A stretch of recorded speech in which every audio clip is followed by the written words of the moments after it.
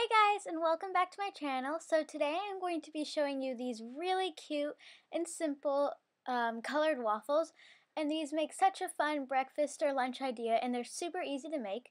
So first I started with a pre-made waffle batter, so you can use whatever batter you want, and I added food coloring, so I did yellow, pink, orange, and green, and I just split the batter into different bowls, and you can make whatever colors you want and however many colors you want.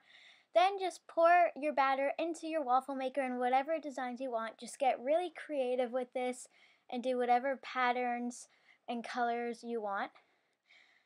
Then when you open up your waffle, it'll reveal a really cute waffle. Wait, that made no sense. Sorry. When you open your waffle maker, it's going to be really cute.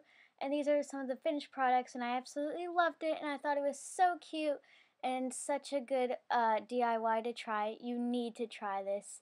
So I hope you guys enjoyed this video, and I'll talk to you later. Bye!